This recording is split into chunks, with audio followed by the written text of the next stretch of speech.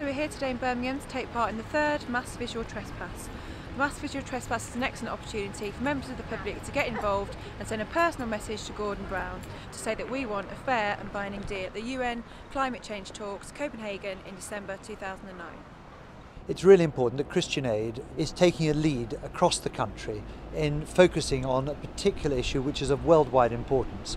And this campaign leading up to Copenhagen next month is absolutely vital that everyone, particularly here in Britain and in Birmingham, gets involved and encourages our political leaders to make a firm deal about reducing carbon emissions and about saving the planet. Christian Aid is campaigning for a fair and binding deal at Copenhagen. To show your support, please attend the Wave in London on Saturday the 5th of December.